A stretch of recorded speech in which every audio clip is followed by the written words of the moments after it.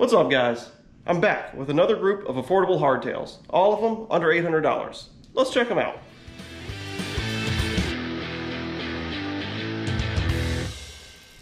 Alright, so this video is a follow-up to the 8 hardtails under $800 video that I did a couple weeks ago. That video just got tons and tons of views. If you haven't seen it, I'll put a card up on the screen here. But lots of views, lots of comments, a lot of suggestions of bikes that I could have included or bikes that I should have included. You know, when there's only 8 of them, you can't get them all. But there were a lot of good suggestions in there, so that's why I'm doing this second video here. So before we get into the bikes, I'll just go over really quickly that sort of wish list that I went into more detail on in the previous video. Some of the things you should just kind of look for in a bike at this price point. So the first thing we'll look for is an air fork. It's a little bit hard to find. Some of them have it, most of them do not. You want to find a bike that has hydraulic disc brakes. I think every single one in this video and every single one in the previous video does. You do want to look for a drivetrain that has fewer gears, actually. It's counterintuitive. You'd like to have 1 gear up front and as many in the back as you possibly can. Frame geometry is a big thing. It's the one thing that you can't change. For me and for a lot of people, that's more of a modern geometry that we're after. That means a slacker head tube angle. Some of the other geometry figures also factor in, but the head tube is kind of the first thing that I always look for. And then along with the frame, some modern standards in that frame, things like a tapered head tube, things like boost spacing with through axles. Again, that's kind of hard to find at this price point, but some of them have it. So those are some of the things you should be looking for in no particular order. So let's go ahead and take a look at the bikes. The first bike we're going to take a look at is one that I get comments about all the time when I do videos like these, and that's the Trek Marlin series of bikes. To fit in at this price point, that's the Marlin 7 at $799. We'll look at the fork first. That's a RockShox XC30. The 30 means that it has 30mm stanchions, which is not too bad. Some really budget bikes will have 28mm stanchions. Has 100mm of travel and a quick release axle. So that's still a coil spring fork. It is the RockShox brand. It's really not too bad. In terms of the drivetrain, it's got a mix of Shimano Altus and a Serra, making up a 2x9 system. Shimano continues onto the brakes where they have the MT200 hydraulic disc brakes.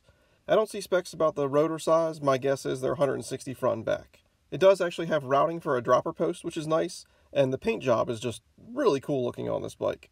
But there are 2 things that make this an instant no-go for me. First is going to be the head angle, 69.5 degrees. That's very XC oriented, very steep. It's not going to give you a lot of confidence on downhills. And then the other thing is the maximum tire size being only 2.2 inches wide. And that really is pretty narrow for tires. You know, a lot of them, especially like the better tires that you'll look at, they're going to start at least 2.25 inches and then go up from there. So for me, this isn't a bike I would go for, but since so many people ask about it, I just wanted to include it in this video. Next up is the Cube Analog. This is a bike that's sold by Chain Reaction Cycles. It may also be sold by some other retailers as well. We'll start by looking at the fork. Again, we're going to see a RockShox XC30 here. Same 100mm of travel, same quick release axle. Again, for a coil spring fork, it's really not too bad. One of the bright points on this bike is the drivetrain. It's a SRAM SX Eagle, so that's a 12-speed drivetrain, 1 gear in the front, 12 in the back. It's SRAM's entry level into the 12-speed. So although it is the budget way to get into a 12-speed drivetrain, I would still prefer this for sure over any 2x9 systems. We'll take a look at the brakes. Another set of Shimano MT200s, 160mm front and back for the rotors. So similar to the Trek Marlin 7, the one thing that I don't like about this bike is the frame geometry. Depending on the size frame that you get, you're looking at somewhere between a 69 and 70 degree head angle. Again, that's really XC style oriented geometry. That's great, I guess, if you're putting in a lot of miles on sort of smoother trails. But when things get chunky or when you're doing a lot of downhills, you know, you're really going to want something with a slacker head angle than that. Alright, next up is a bike that I really should have included in that first video. I should have done some more research and found this one. This is the Rocky Mountain Soul 10. Comes in at only $699, and it's got a lot to offer at that price point. First, we'll look at the fork. It's an SR Suntour XCM, so that's a coil spring fork from SR Suntour. It has 120mm of travel, so that's 20 more than most of the other bikes included in this video. It has a quick release axle in the front. For the drivetrain, we're looking at a Shimano Altus 1x8. So that's really kind of an interesting setup. You know, you see a lot of 1x9s, 1x10s, and 11 and 12. You don't often see 1x8, but the range on that is actually pretty good. It's 11 to 40 teeth in the rear. So, you know, you'll have a pretty decent climbing gear out of that. You would really, you know, ideally you'd want something more like a 46 in the back. But at this price point, that's a pretty appealing drivetrain. We'll look at the brakes. That's Shimano MT200s. We're seeing a lot of those. Hydraulic disc brakes. I can't find exact specs on the rotor size. We'll move on now to the geometry, and that's another one of the bright points on this bike. 66-degree head tube angle, so that's going to get that front wheel a little bit farther out in front of you. It's going to give you that more confident feeling on downhills. I really like the geometry of this bike. A couple other cool things about it. It's dropper post ready. Some of the other bikes that I've mentioned in this video may have been, and I maybe just didn't mention it. And then it also has a tapered head tube, so that's a good thing. It's going to open up a lot of upgrades. You know, that SR Suntour XCM, it's a coil spring fork. It's not the greatest. You would probably want to upgrade that, and knowing that you have a tapered head tube, that means you're going to have a lot of options for upgrades. The next bike is the Norco Storm 2. It comes in at $729. For the fork, we're going to see another SR Suntour XCM. This one has only 100 millimeters of travel. In terms of the drivetrain, it's a mix of Shimano Altus and Acera to make a 2x9 system. As for the brakes, they're Tektro hydraulic disc brakes. 160 millimeter rotors, looks like that's front and back for that. And we'll take a look at the geometry. 68.5 degree head tube angle. That's really not too bad. It's a little bit on the steeper side than what I would prefer, but it's definitely better than a bike that's somewhere around the 70 degree mark. And then of course, just in general, this is a really nice looking bike. I'm really partial to that kind of blue color that this comes in. So this bike, when you look purely at the components, may not be the best on paper, but it's certainly not the worst either, and Norco's a really good bike brand. So you could definitely make the argument that this is a worthwhile bike at this price point. Next is the Scott Aspect 940, coming in at $699. For the fork, it's an SR Suntour XCR 32, 100 millimeters with a quick release. The XCR is one step above the XCM that we're seeing on a lot of bikes in this price range. The drivetrain is a similar situation. That's a Dior and Altus 2x9, so that's a step up over the Altus and Acera that we're usually seeing. For the brakes, another set of Shimano MT200s, 160 millimeter rotors, front and back. In terms of geometry and the head tube angle, it's 68.5 degrees. One of the nice things about this bike is that it comes stock with 2.4-inch tires, so that's wider than most that we're seeing on here. That's really just going to give you a little bit more grip.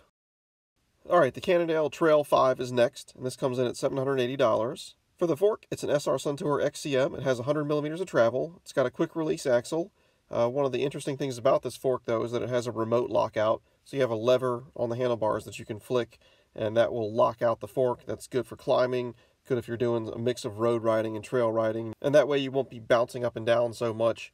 You'll be putting all that energy towards actually propelling yourself forward. For the drivetrain, we're back down to the Altus Acera combination from Shimano as a 2x9. Another set of Shimano MT200 brakes, 160 millimeter rotors front and back. And then we'll look at the geometry. This is somewhere between 68 and 68.5 depending on the size frame that you get. This is a pretty decent package, and it should be available to most people in the US because Cannondale is sold at REI, and they're pretty ubiquitous in the United States.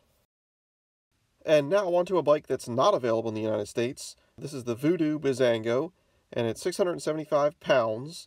That roughly converts to about $825 US. This is a bike that's available in the UK, possibly some other places. It's sold, I know, at least in the UK at a bike shop called Halford's.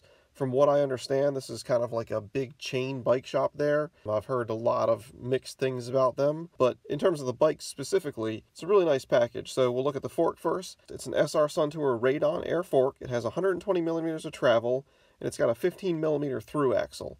So this is one of the few bikes that we've looked at this price point that has an air fork. I've personally owned a Radon, and I really thought that it was a good fork, especially for the price on those things. And then, of course, you've got the through axle, so that was one of the checklist items that I mentioned. Now we'll talk about the drivetrain. This is a SRAM NX 1x11. It's also another item that I have a lot of personal experience with. I really enjoyed my NX. It seemed really snappy and precise. For brakes, it's got Shimano M315 hydraulic disc brakes, so that's a step up there from most of the ones we've seen. And for the geometry, it's a 67-degree head angle. That's kind of the sweet spot, in my opinion. Another frame-related item, it's got Boost 141 quick release in the back. So that's kind of that weird medium between the standard 135 quick release and then the Boost 148, which is kind of where it seems like most of the bike industry is going. It is dropper post ready, and it also comes with tubeless ready Maxxis Ardents. Interestingly enough, this is another item that I have personal experience with. I really like those a lot in most conditions besides anything that was kind of like really loose or really wet. Otherwise, they were great tires. So if you're in the UK, this should probably be one of the top bikes that you're looking at, especially considering that you can just go to one of these Halfords bike shops and check this out in person. So there you have another group of quality hardtails at the $800 or below price point. If you're watching this video right when it comes out, you know, we're in the middle of this pandemic situation. Bike sales have just gone through the roof. You're probably going to have a hard time finding just about any of these in stock anywhere right now. But if you're watching this later on, hopefully that won't be a problem then. So hopefully you got something useful out of this video. You know, good luck with your bike purchase. Hopefully you can find something in stock and, you know, get yourself a bike, get out on the trails, enjoy nature. And you know the deal from here. If you enjoyed the video, please give me a thumbs up. If you haven't already done so, please subscribe to the channel, and I'll see you for another video soon.